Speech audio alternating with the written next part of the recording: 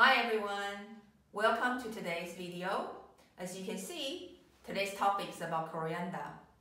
Coriander is a very commonly used herbs in our cooking.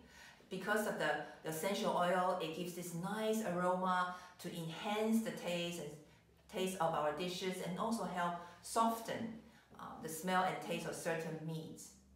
Besides this essential oil that gives nice aroma, coriander has also very nice nutrition inside.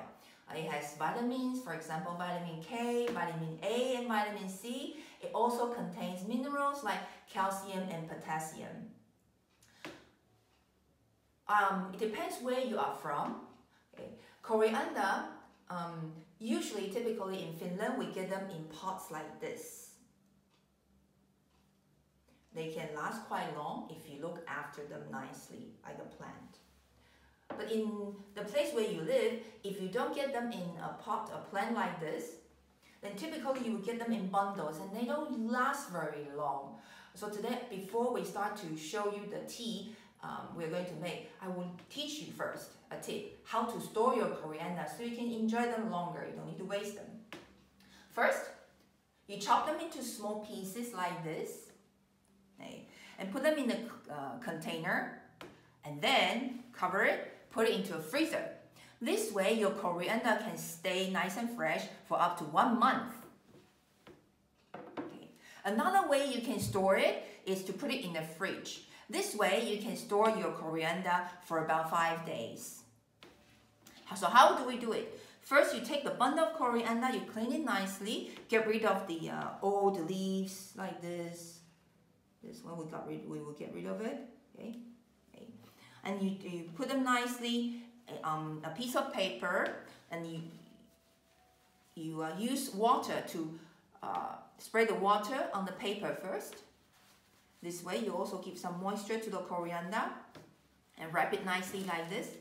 And then you put it in a plastic bag with a seal. Okay? Remember, when you put the coriander in your plastic bag for storage, leave some air inside so the coriander can still breathe a bit and it doesn't get squashed that easy when you put it in the fridge.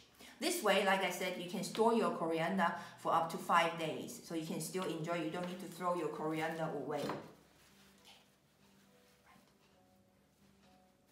Coriander in the ancient times, it has been used traditionally as a natural remedy for kids who had measles or chicken pox.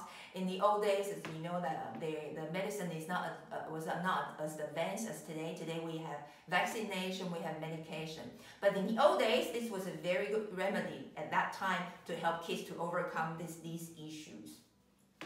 Coriander in Chinese medicine, it helps calm the lungs and the digestive system down. So as you can imagine, when you're catching a cold, in the beginning, you feel you're not sweating very nicely, your muscles are tight, you feel uncomfortable, but a bit feverish, but not exactly very bad. And then you feel, oh, my tummy is not feeling too good, I don't really have appetite.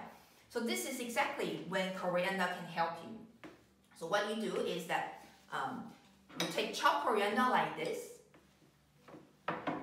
You have your hot water ready.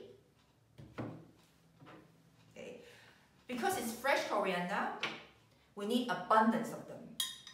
So you take a spoon, take 2 big tablespoons. Okay. This time you need to be very generous to yourself. Yes, like this. Okay. Then you put hot water in.